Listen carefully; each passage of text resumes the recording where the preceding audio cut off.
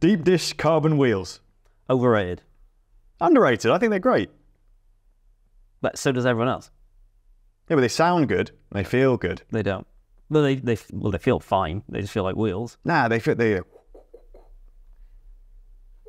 But you could just do that whilst you're riding. Overrated. Okay, underrated for like a smashy ride, racing, brilliant. They are faster.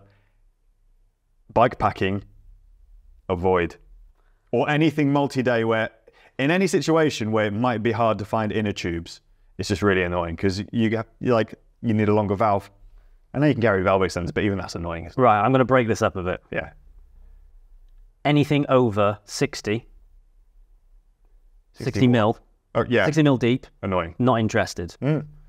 40 to 60. Sweet spot. Perfect. Yeah. Looks better as well.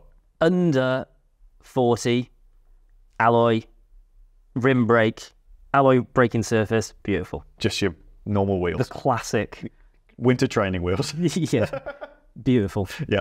So deep fat boy wheels. The skinny wheel does look good, doesn't it? Yeah. There's occasions where it's like, oh, that bike needs a skinny wheel. You put that on. Tam wheels. Yeah. Okay. What was the... what was the... Overrated. I'd still go with underrated. I like them.